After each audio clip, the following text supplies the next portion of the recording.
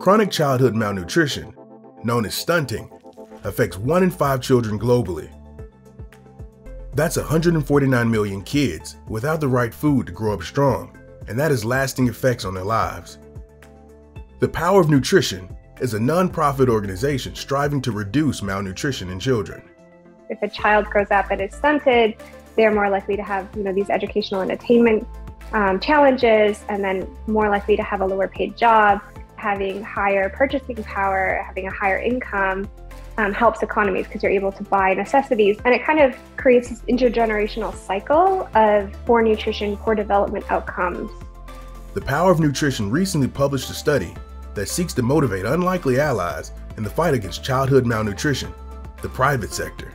The study was really conceived as an advocacy tool for the Power of Nutrition and for other organizations to show companies why investing in community nutrition programs is important.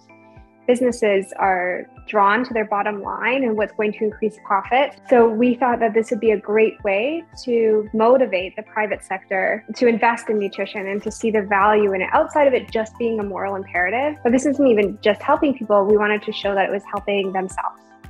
The Power of Nutrition engaged Dr. Nadia Akseer and her team at Modern Scientists Global as a technical partner for the study. They came to us and said, look, we really want to know what is the cost of that stunting to the private sector in those countries.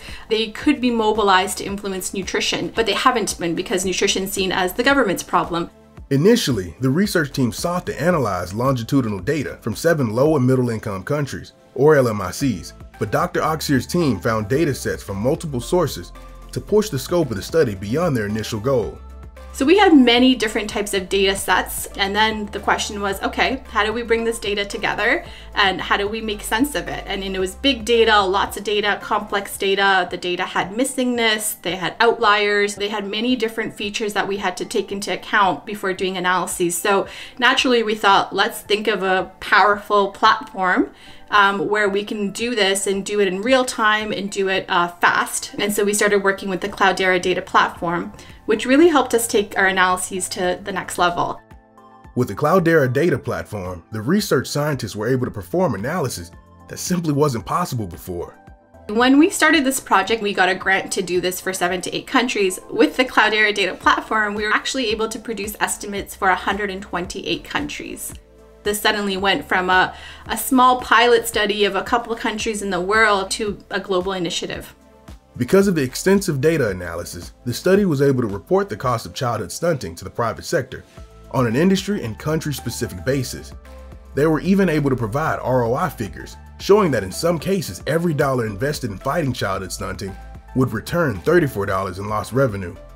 At a global level, it accrues to a loss of almost $300 billion annually that private corporations could be making, but they're not making because their workforce is malnourished. Finding new allies in the fight against childhood malnutrition is one way data keeps the Power of Nutrition moving forward.